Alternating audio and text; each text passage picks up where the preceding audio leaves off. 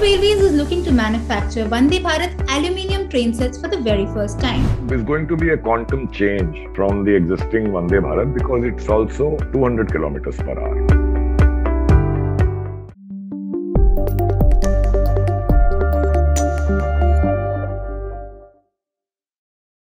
Hi everyone, welcome to another episode of TOI Business Bytes.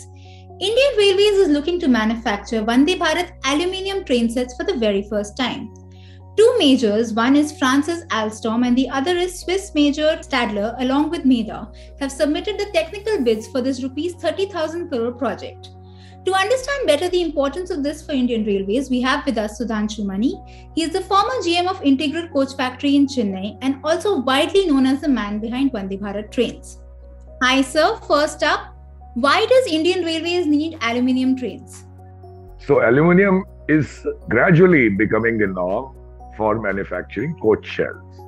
Right. It started mainly for high-speed trains because aluminium is lighter, the density is lower than steel or iron. That's why it is more energy efficient, because at higher speeds you need weight of the payload to be weight of the train to be lower, so it can be moved faster at lower energy consumption. Because it needs special techniques, there are longer extrusions which have to be made. It's not as if aluminium is much more expensive than steel.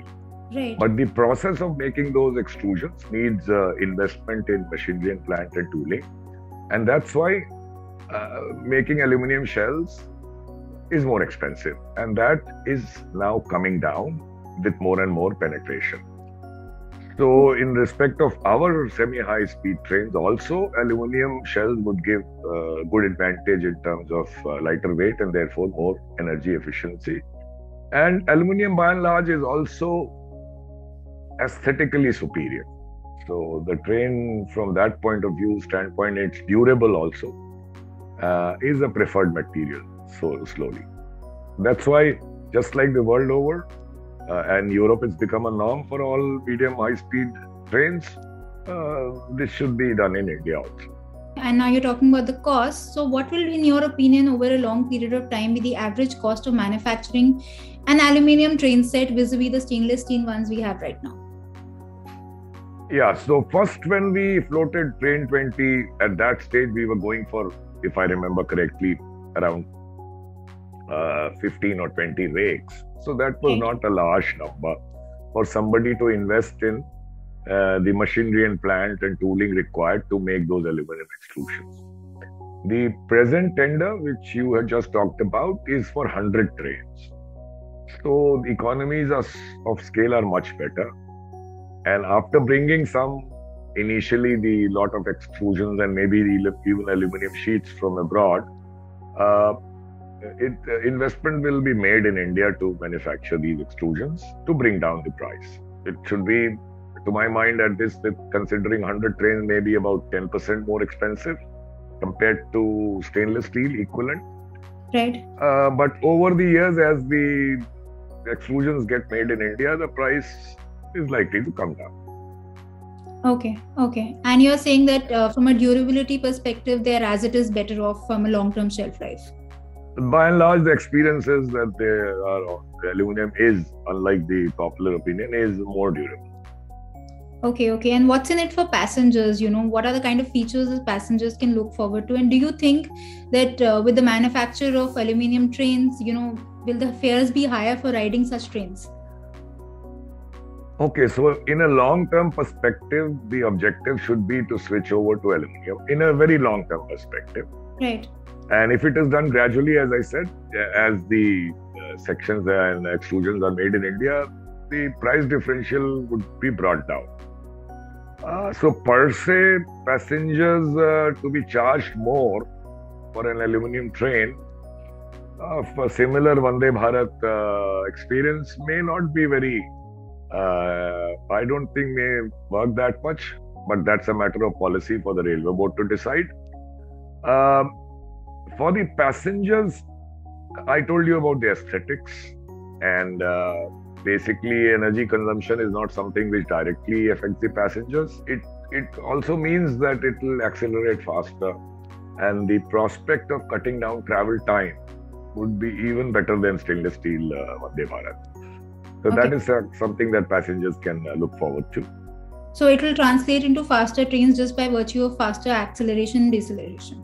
To some extent. I mean, it's not something that would be that much dependent on aluminium, just like as energy efficiency is. But definitely the look of the train would be better. And as for furnishings go, whether it's stainless steel or aluminium, the train can be furnished with all the amenities for the passengers.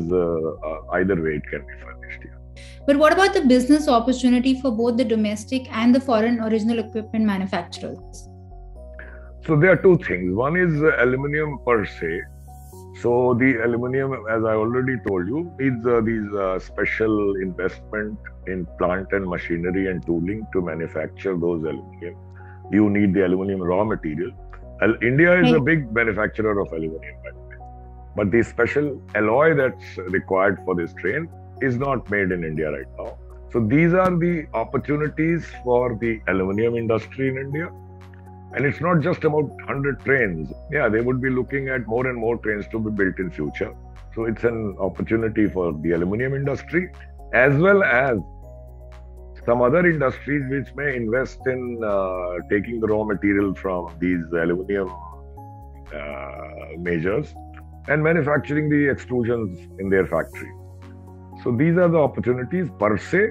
Otherwise, these 100 trains that we talked about is going to be a quantum change from the existing Vande Bharat because it's also 200 kilometers per hour instead of 160. Now you may well ask as to where you would run these 200 kilometers when you are not even able to run 160 kilometers per hour train. Right. I can only say yes, we are lagging behind in infrastructure. We must concentrate on that. But it will be like a demonstrative project and making us future ready. It will not be so effective to run these 200 kilometers per hour trains at 130, 140 kilometers per hour. But it's a beginning, and we hope that infrastructure does catch up to supporting this kind of faster trains. So the tender for which the technical bids have been submitted says that this is for sleeper version. So you expect that these trains are likely to be run on long distance routes, right? Exactly. So there has been a need of a sleeper version for a long time. It's been a long time coming, and it's quite surprising that it's not there yet. Right. By this time, ICF should have definitely made one themselves, and there was a plan to do so. Because very soon, when you have so many Vande Bharat trains, you will not have enough day trains where these trains can be saleable or a good proposition. So basically overnight trains to begin with Rajdhani. And that's why these trains I would expect would be, Rajdhanis would be the first candidates for replacement by these trains as and when they start coming in.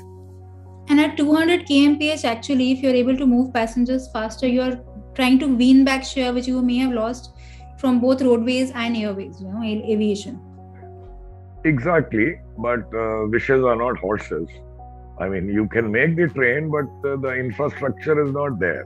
Yeah, so unless you invest in infrastructure and then you are actually able to run these trains at 200, it will change the very face of passenger travel here.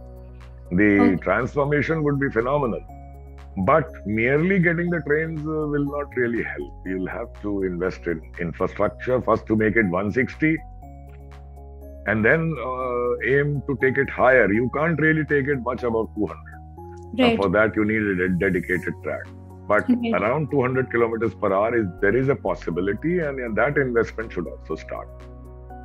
As in when we scale up the production of aluminium trains eventually in India, what is the export potential of these trains out of India? Is there a market that you see there?